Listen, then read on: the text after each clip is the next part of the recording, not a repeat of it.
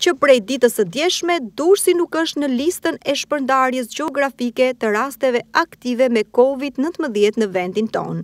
Sipas Ministrisë së Shëndetësisë dhe përditësimit të dhënave në lidhje me situatën e epidemiologjisë, shifrat dhe shpërndarja gjeografike, Bashkia Durrës nuk ka rast aktiv me COVID-19 deri mesditën e kësaj të shtune, pasi 42 rastet rezultojnë të shëruara. Por, shiu ka prishur sot planet moshave të treta në ditën e tyre të liridaljes. Në rrugët e Durrësit, në orarin e liridaljes dedikuar për ta, ka pasur shumë pak të moshuar se në një ditë normale me diell.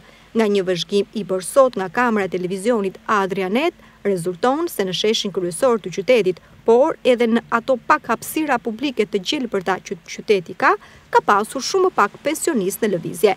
Ndërkohë që moti i paqëndrueshëm dhe me shi nuk ka prishur vetëm planet e pensionistëve, por dhe të nënave me fëmijë, të cilat kishin sot liridalje pas orës 11.